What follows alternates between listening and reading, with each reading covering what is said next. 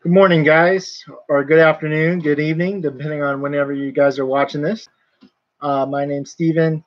Thanks for another episode. And today, I'd like to say, hey, we're going to finally got that Bower Hill bourbon that I told you guys about in the last episode. So we're going to discuss this a little bit again. And I just want to have you guys invite you to have a drink with me. And please write down in the comments what you guys are having and let me know. And it's always good to have a little bit of a cork in your drink today.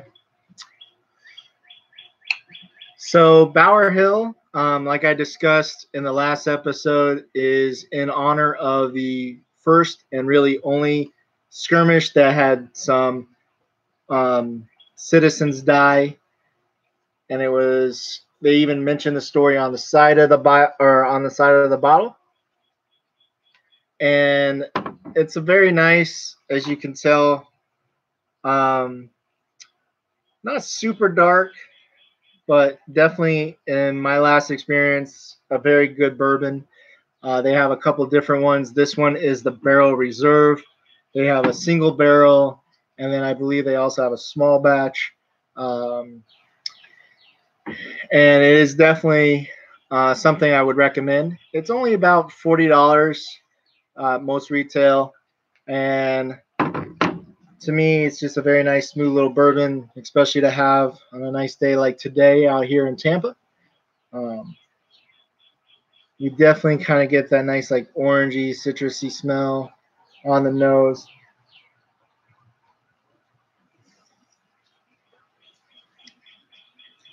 Very smooth. Definitely hit that caramel.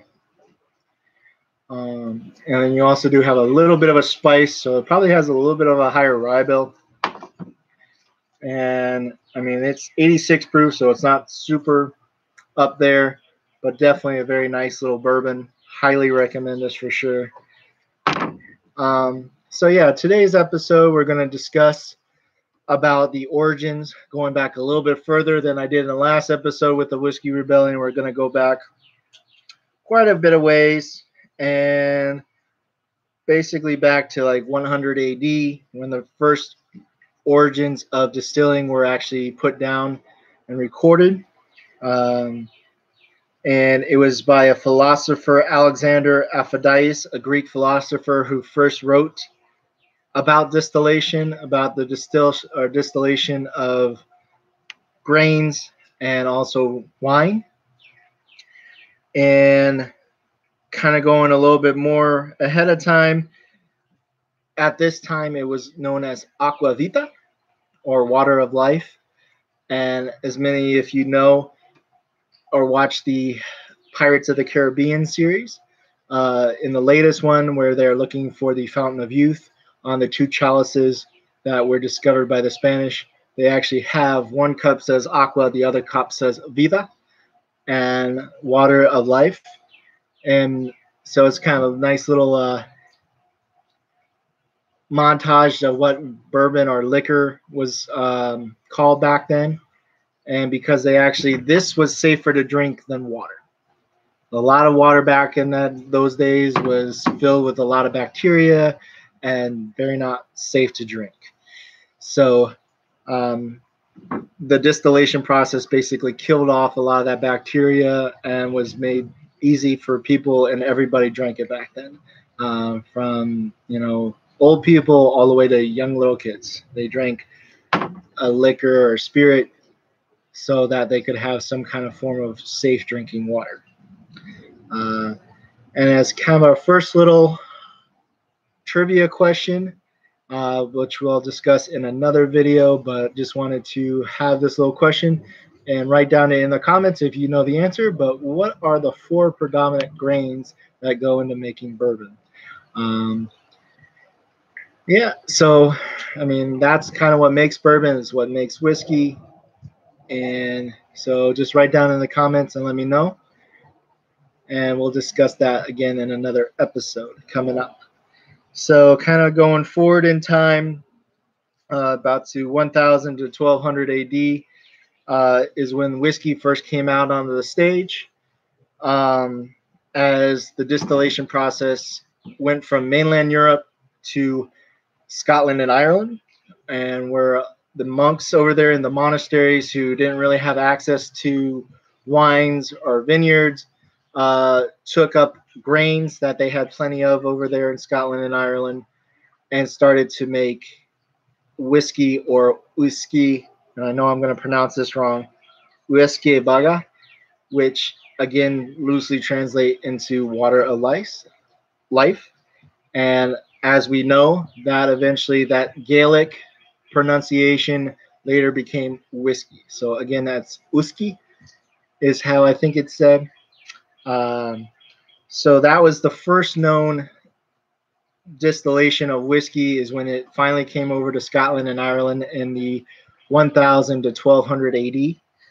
And the monasteries basically started to produce whiskey instead of wine, because it was most predominant in Ireland and Scotland. But when it really became available to the masses, it was when King Henry VIII of England basically disbanded the monasteries when he created the Church of England. So he went away from the Catholic church and created his own, because, as we all know, he didn't like some of his wives and wanted divorce, and you cannot do that in Catholic religion. So he created his own, which is the Church of England. And by doing so, it basically made a lot of the monks that were in the monasteries of Scotland and Ireland independent. And as that process, as they became independent, they started to have that get to the citizens of those countries, and they started to make their own, and it became more prevalent. It became, again, the drink of the people, because a lot of that time wine was pretty much the drink of nobles, royals, and whiskey kind of was the drink of the people. So as we can see, even from the early times, whiskey, bourbon was the drink of the people. And skipping ahead a couple hundred years now, we go to when now it basically kind of in the 1600s, it started to make its way over to America. And in those early colonial days, you had the Scotch, the Irish come and immigrate into this land, and they started to settle the different areas, such as Western Pennsylvania, which at that time was considered the frontier, since, only the eastern part of the U.S. was actually inhabited by the American colonials from the English, French, Spanish. And as they started to settle the New World, they started to move a little bit west, and the Scotch, the Irish, they settled those areas, and as we know, started to distill bourbon and whiskey. And of course, at that time, the number one crop or the number one product that was coming out of the U.S. basically was rum. We had more rum being produced in the U.S. than anywhere else in the world, and because of that, England was like, okay, well, you guys are getting rich, we want our cut. And so they started the taxation on all distilled spirits from the U.S. So not just rum, but whiskey as well. And that's how basically the fires got started and got sparked. And we had the American Revolution, as we know, in the 1700s. And so basically, it was from this time. I know it's a little short history. I know it can be a little bit more in depth, but it's funny how whiskey's origins are a little bit vague. Not so much is written down about it, but there are some things, but we will definitely discuss that further. And if you guys want to have more topics on that, please write down in the comments, and we'll definitely look into that. Again, this is why I want this show to be a little bit different is to kind of explore those topics that people might be interested in, just beyond, okay, what's the flavor of a whiskey? What are those notes? But again, yeah. Hope you guys are enjoying your drinks today. Again, let me know what you guys have written down or what you guys are having. And